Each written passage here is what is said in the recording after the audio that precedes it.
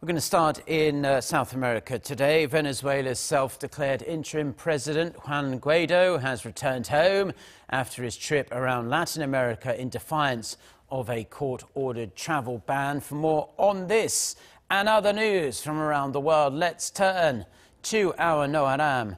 Aram, fill us in on the latest.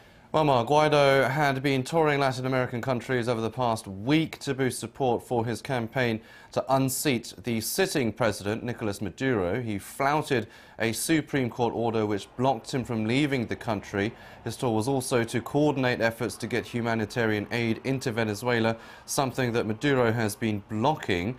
Guaido was met in Caracas by thousands of jubilant supporters on Monday. He has been calling on Maduro to resign for his poor handling of the economy and leading unfair elections. Guaido is recognized by most Western nations as Venezuela's legitimate president.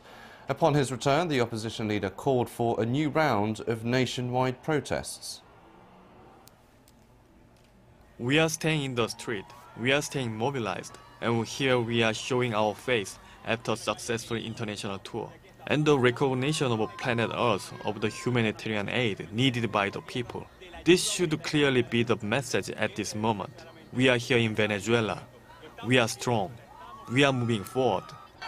Violating the top court's travel ban is likely to get Guaido arrested, something he appears willing to face. He said if the regime dares to, quote, kidnap him, it will be the last mistake they make, he said. The US has also warned Maduro's government that any threats or acts against Guaido would be met with a strong response.